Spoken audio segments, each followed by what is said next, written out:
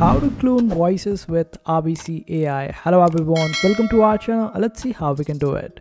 For this, I will be providing a link in the description. Just simply open it up and we would be requiring Google Colab for it.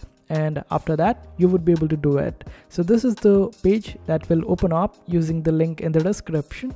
And after opening it up, make sure that you have connected to it.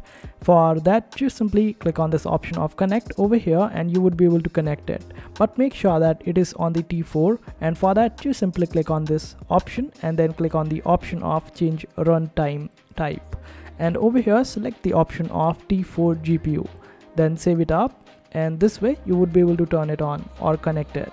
Now you would be able to see this option of run in the step 1, and it is to install it. So just simply click on this option of run, and after a while when it is complete, just simply scroll down and now you need to download the model, and for that you just have to click on this option of run.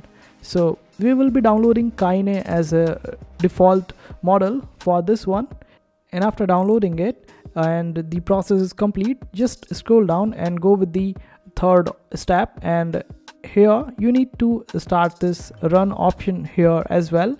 And after that, when it is complete, you would be able to see this one, the running public URL. You would get a URL after it is complete. So just simply open up that particular URL, and there you would be able to see an interface where you can select the model of your AI voice, and you can also clone any of the voice out there. You just have to upload a sample of it, and this way you would be able to clone the voice and just use it anywhere that you want, but make sure that you use it responsibly. So I hope this video was helpful. Make sure to hit that like button and also subscribe to our channel for more helpful videos.